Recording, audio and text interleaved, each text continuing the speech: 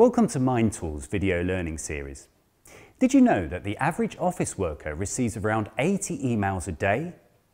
All of this incoming information can cause stress and tension and may cause people to miss important messages that can get lost in the pile.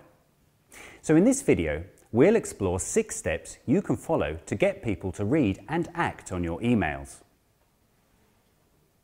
Before writing your next email, ask yourself, is it really necessary? Would it be better to use instant messaging or the phone instead? Also, avoid sending emails that will likely create a long chain of replies or which contain sensitive information. Email is not always as secure as we like to think it is.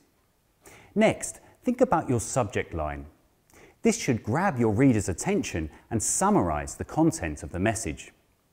For example, if you're sending a meeting reminder, avoid using an oversimplistic subject line like meeting. Instead, specify the type of meeting and the date and time. This could read something like Project Review Meeting, 11 AM, 10th of September 2018. Keep your sentences short and to the point. The body of your email should be direct and informative. And make sure that they are focused by writing a different one for each topic you want to discuss. This will make it easier for your recipients to organize their responses. Your emails reflect your professionalism, so avoid using informal language, slang and jargon. And only use emoticons with people you know well. After all, recipients may share your emails with other colleagues or even clients. Unlike face-to-face conversations, it can be difficult to judge someone's tone from an email. So think about how your email reads before you hit send.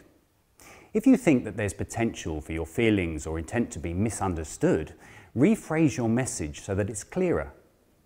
Finally, take a moment to review your email for grammar or spelling mistakes and double-check that it contains all the key information. For more ideas on how to craft effective and engaging emails, read the article that accompanies this video.